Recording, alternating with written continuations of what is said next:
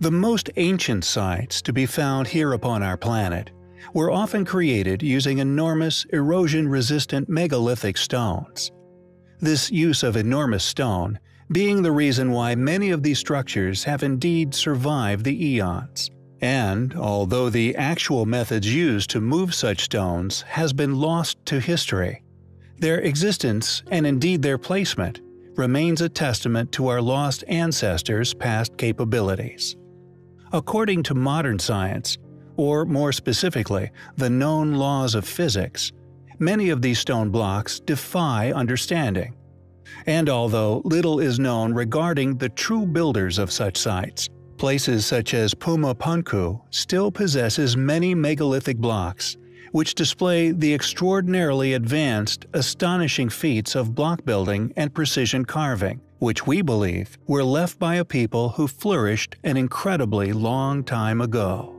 Enormous, precision-carved, precisely placed andesite blocks still litter the site. Their existence is undeniable, yet highly controversial. Therefore, predictably, many of these sites are either quietly investigated or simply ignored, successfully concealing unexplained feats of past engineering. Some of the most visited sites on Earth contain megalith blocks walked past or over without a second thought every day. These stones, however, hold the secret to unraveling the currently attested historical inaccuracies, for they do indeed exist, cannot be shifted, and fly in the face of the incomplete history academics are attempting to teach as fact. These same individuals simply fall silent when asked to explain how their currently attested builders of said sites, be it Roman, Inca, Mayan, Egyptian, etc., actually built such structures using such enormous blocks.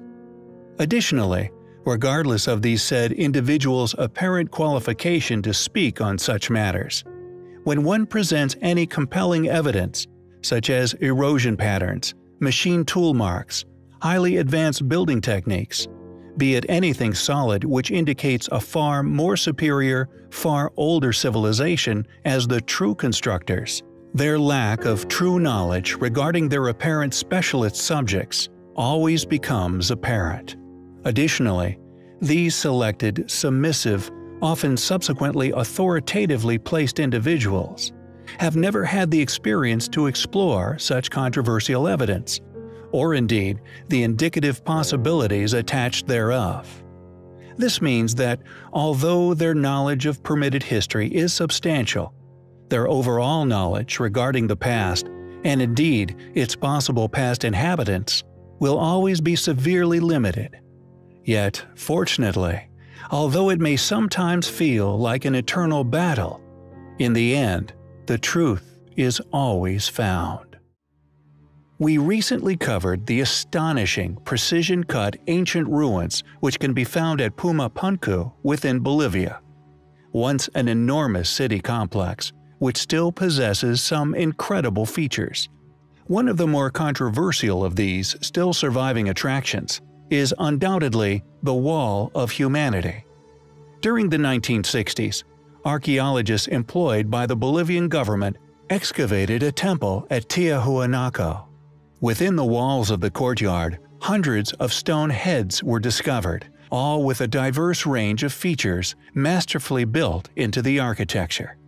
A once perfectly constructed wall, adorned with a variety of different faces, each now believed by a number of independent researchers to represent the different tribes and civilizations which could be found upon our planet at the time. If proven true, it is clearly a controversial reality for academia to explain. How can a wall, supposedly built by the Incas, display faces from all corners of the world, built by people who never traveled intercontinentally? Or does the Wall of Humanity further support the premise of a world-going advanced civilization actually having once built such sites? Furthermore, and perhaps the most intriguing detail surrounding this ancient artifact, is the addition of two heads made of a noticeably different material that, instead of displaying a possible lost tribe, appears to actually represent what many would now identify as gray aliens.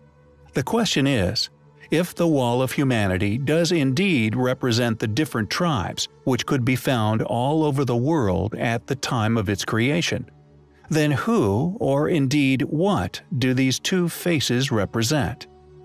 Are the ancient alien theories true? Did an extraterrestrial race not only once visit our planet, but actually called it home?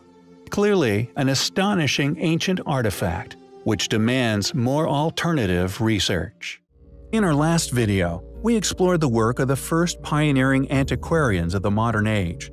We discussed how archaeologists Arthur Poznansky and Neil Steed, along with many other astute individual researchers, unraveled a possible key to unlocking the true purpose and indeed historical significance of the site. They concluded that the site, due to academia's reluctance to tag any ancient ruin with a date of more than 4,000 years, is the oldest ruin on Earth. The archaeologists discovered an alignment with the solstices and spring equinox, which only occurred around 17,000 years ago. However, there are many other intriguing areas of interest yet to be fully understood. Along with the volumes of photographic documentations of precise measurements, independent researchers also discovered that the site's gray stonework also possesses a curious magnetic property. The question is, if these ancient people knew of this interesting characteristic, what was the purpose of using said stone? Was the stone slowly magnetized by a technology once present at the site, now lost to history? Along with the gray stone, however, the site also contains an equal amount of red sandstone, which was used to build the site, yet this red stone does not share the enigmatic magnetism of its gray counterpart. Perhaps the sandstone is somehow immune to what was responsible. Perhaps this is why the Great Pyramids were built from sandstone, to avoid the masonry taking on this magnetic charge. Perhaps, but I digress.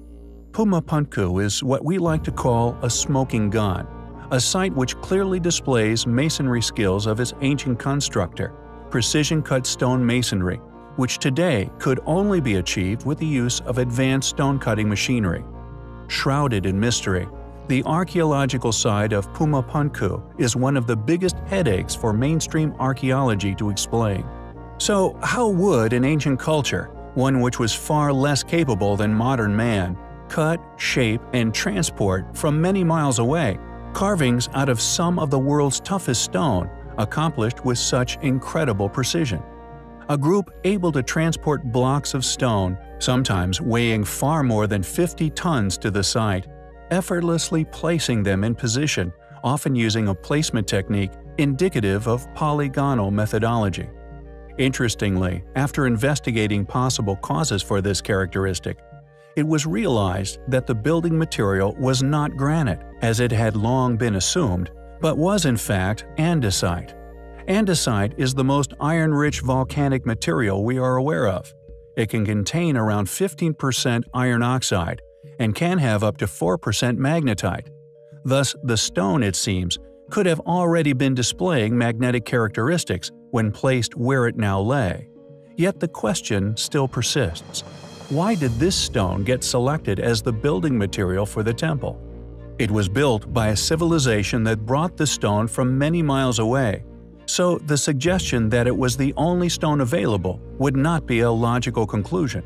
It was chosen by a group who were seemingly meticulous in their application. So it is quite possible that the magnetic characteristic was somehow utilized by the builders.